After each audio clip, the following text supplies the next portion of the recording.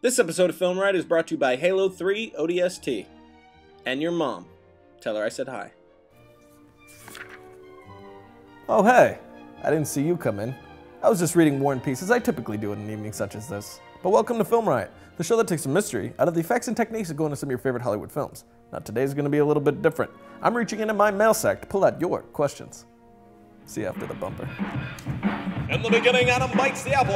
In 1903, the first narrative film is made. In 93, Spielberg says "F you to evolution," and in 2009, Film Riot is released to the world. Want to be a filmmaker? Well, so do I. Let's figure it out. We're going to be following Tryon Films from pre to post production as we make our latest short film, Tell. Along the way, we're going to be showing you how to accomplish great effects with little to no budget. And every now and again, we'll be jumping over to Full Sail University to get you advice from the pros. So grab some popcorn and get comfortable. This is Film Riot. Now, I've had a ton of questions through email, Facebook, and Twitter that just haven't made it onto the show because, well, they wouldn't fill out an episode or just weren't about filmmaking. So I thought it'd be nice today to take a break from the grind and get to some of those fantastical questions.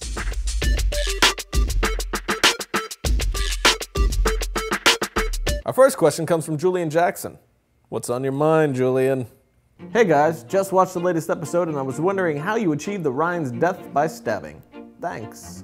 Great question, Julian, and one I intend to answer. This effect was insanely simple. All you need is an old shirt, a pair of scissors, a belt, and some duct tape. First, put the shirt on and mark where you want to be stabbed. Then, with the shirt removed, push the scissors through the spot on the shirt, then through the belt. Now take a pair of pliers and bend the blades in different directions. Now, using the duct tape, stabilize it onto the belt and add some cushion for when it's up against your actor. Finally, put on the shirt, strap your belt on, and you've been shanked. But remember, always put safety first when shanking your friends. Question number 2 comes from the Shutter Squad via Twitter. So, you keep talking about Tell. Is it based on the comic? What/when? Question mark. Great question. Tell's an original short from Tryon Films. It's a thriller and will run about 30 minutes long. I've recently completed the script, which means Film Riot's going to start following the production of Tell within the next month or so, which is also when we'll be jumping over to Full Sail to start interviewing their instructors. Now here's something completely random.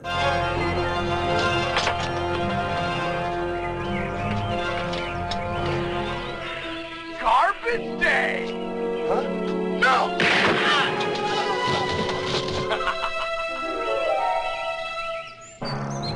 Our third question is from Chaz, who undoubtedly has his collar popped as we speak. Hey fellas, I'm trying to rock out a slow-mo shot for a music video I'm doing, but it's looking like garbage. Any tips on shooting slow-mo on HDV? If you plan on slowing your footage down in post, there's a few things you can do while shooting to make sure you get the best slow-mo possible. First of all, if you have control of your frame rates, jack that puppy up as high as you can get it. I put mine on 60, interlaced, frames per second. Then jack your shutter up as high as you can get. I put mine on 1/100th of a second. And lastly, I always lock my camera down for the best results. And now you're ready to slow down your footage to sexy town.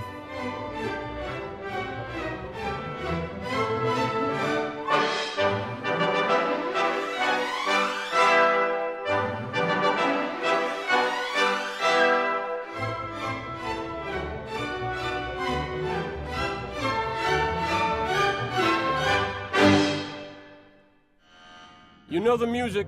Time to dance. An entirely new addition to the Halo universe, Halo 3 ODST, allows the player to experience Halo from a whole new POV, as an ODST on a recon mission. Halo 3 ODST delivers the ultimate Halo multiplayer experience with an entirely new co-op game mode, Firefight. It also includes a separate, standalone multiplayer disc which includes 3 new Halo 3 multiplayer maps and all original multiplayer maps for a total of 24. Halo 3 ODST is available now, so go to xbox.com/Halo for more information.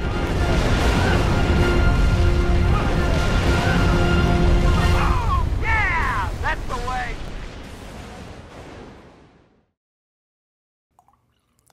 And we're back. Our next question comes from Ori.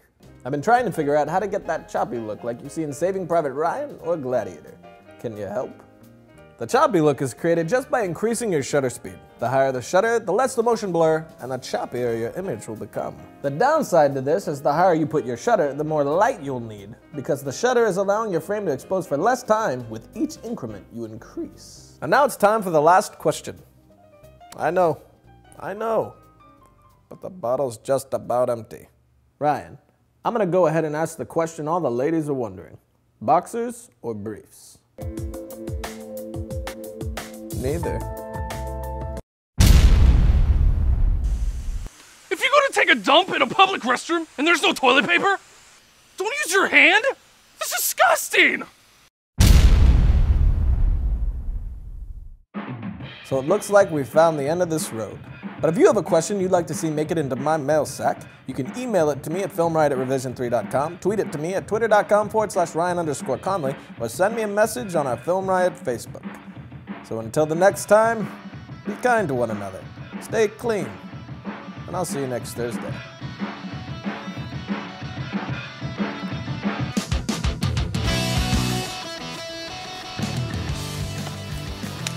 A bug. Whoops.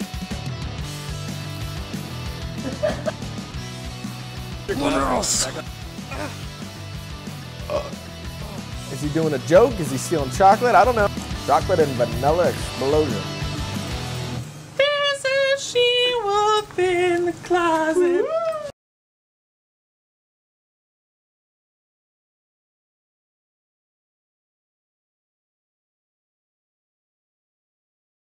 So until next time, be kind to one another. Tell your woman you love her. And I'll see you next Thursday, you classy sons of